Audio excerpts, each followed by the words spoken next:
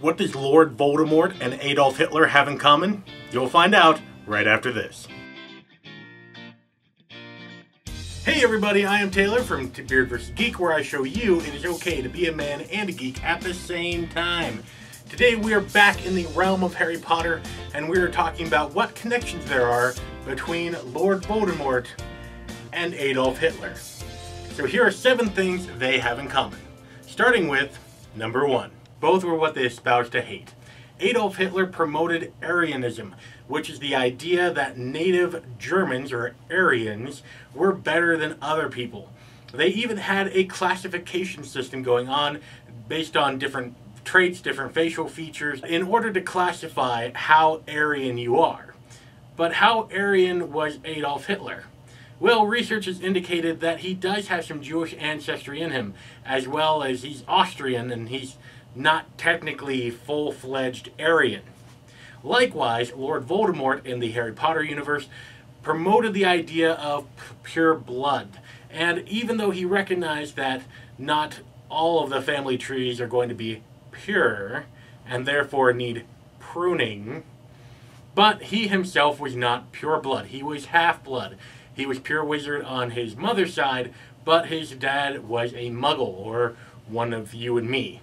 Therefore, Adolf Hitler and Lord Voldemort were both what they espoused to hate, and were not the pure example that they both held up as the pinnacle ideal. Number 2. Both had a childhood filled with neglect and hate. Adolf Hitler grew up in a poor Jewish community. It has been recorded that his parents were at least somewhat physically and verbally abusive.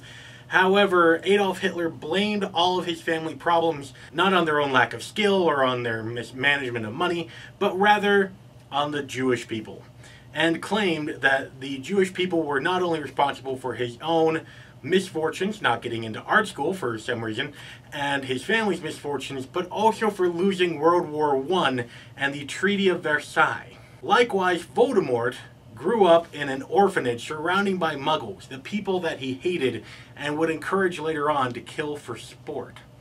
He had a neglected childhood and did not have a lot of money to go around. In fact, he had no money at all. There was definitely some neglect going on there, especially since he was in an orphanage filled with a whole bunch of other orphans right after the war, and it was definitely underfunded. He therefore blamed all of his problems on muggles and muggle-borns, and encouraged people to hate muggle-borns and muggles, claiming that they are the cause of all the problems. Number 3, both wanted to get rid of undesirables. Now, Adolf Hitler used the term undesirable to, well, match a whole bunch of people. Not just members of the Jewish community, but also homosexuals, anyone who disagreed with his ideas, and practically a whole bunch of other people. If you were not Aryan, you were pretty much undesirable. Likewise, Lord Voldemort used the term undesirable to claim people that were muggle-born, who were muggles, and even Dolores Umbridge, following this example, put Harry as undesirable number 1. Number 4, both had undesirables register themselves and encouraged the registration of these undesirables. Before the concentration camps were invented, or the work camps were invented, Adolf Hitler encouraged to have all Jewish people register themselves. They had to wear the Jewish Star of David on their chest, and they were even forced into grottos later on. If you did not register as a Jewish person, you would be arrested, thrown into jail, fined, killed. Likewise, Lord Voldemort, after he gained control of the Ministry of Magic, had the registration of Muggleborns, saying that they had claimed their magic by illegal means, similar to how the Jews claimed the Germans' wealth by illegal means, and forced them to register themselves. And if they did not register, they were hunted down, arrested, thrown in jail, and just made to go away. Number 5, both had a small group of friends dedicated enough to them to help them fulfill their goals. Now, back to Adolf Hitler. Although Hitler was a very charismatic person, he also had friends who helped him carry out his very messed up and just plain wrong ideas. For example, Joseph Goebbels was the head of the propaganda machine, which Adolf Hitler was very famous for, although really this guy really orchestrated it.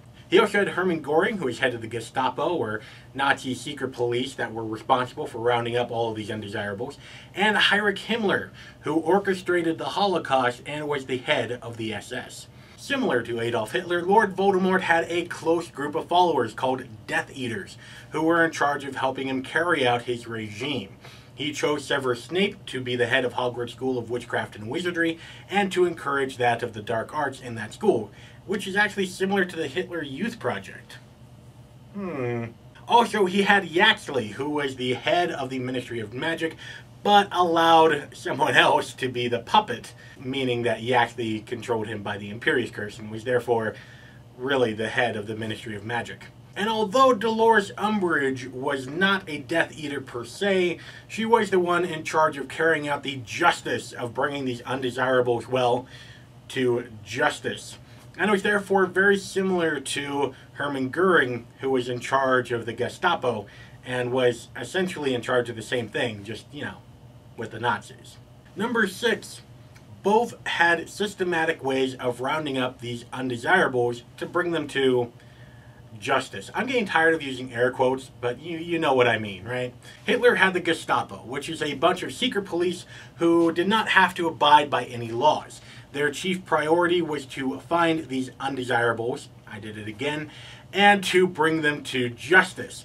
And by justice, really, whatever they thought was best. See, they were outside of the law, and they could therefore do anything from fine you to just plain putting a bullet in your head and anything in between.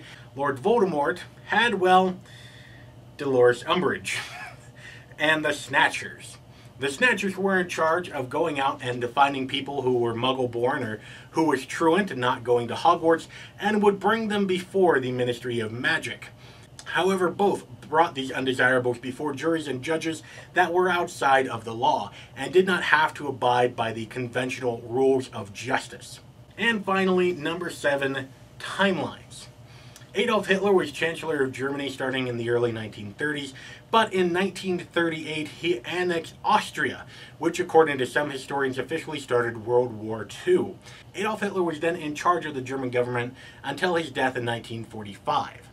Similar, and this has been backed up by J.K. Rowling, Lord Voldemort went to Hogwarts in 1938, and he graduated with a small group of Death Eaters and ready to fight his own wizarding war in 1945. If there are any more similarities between Adolf Hitler and Lord Voldemort that I missed, let me know in the comment sections down below. And if you like this video, go ahead and subscribe. Great videos are coming out every week, where I show you it is okay to be a man and a geek at the same time. You can also click on one of these two videos right here for some more manliness or Harry Potterness, because after all, if the women don't find you manly, they should at least find you geeky. And until next time, don't go shaving on me.